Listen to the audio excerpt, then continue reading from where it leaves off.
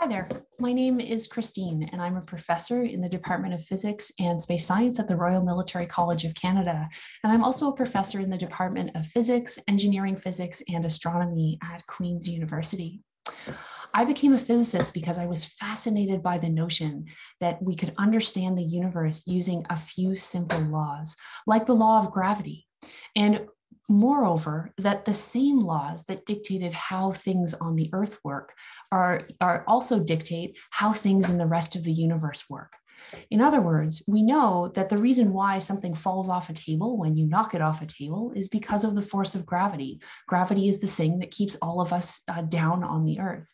And that same force of gravity dictates a lot of how the universe itself evolves.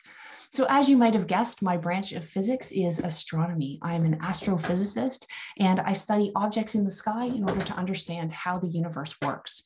And my particular specialty is studying objects like the one in the background to my left, galaxies like the Milky Way that we call spiral galaxies because the pattern of gas and stars on their surface, on their faces. Now, my expertise is studying how the orbits of gas and stars work in a galaxy like the Milky Way. And those orbital speeds are interesting because they allow us to infer where the mass is in that galaxy and therefore how gravity works.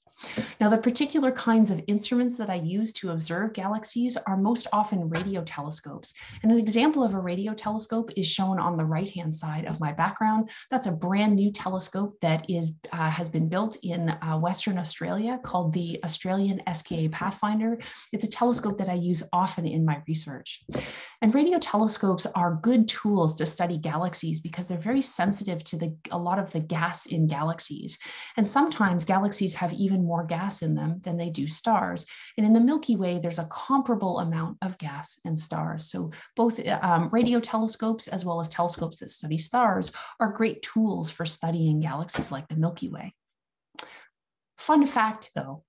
When you look at how the gas and the stars orbit around the center of a galaxy like the Milky Way, and you use that to infer how much matter is there, you find that the vast majority of it is dark. In other words, a galaxy like the Milky Way has 10 times more dark matter in it than it does gas or stars. And so the matter that we see in galaxies today is really only the tip of the iceberg in terms of all the matter that's there. And so what my particular research interest is using radio telescopes like the one on my right to study spiral galaxies like the one on my left. And I look at the orbits of the gas in the stars in those galaxies in order to discover where the dark matter is. I think galaxies are some of the most interesting objects of the universe, and astronomy is an extremely interesting branch of physics. And so if you find the night sky interesting or astronomy interesting, that could be something that you could study as well in your future career. Nice to meet you and enjoy Science Rendezvous.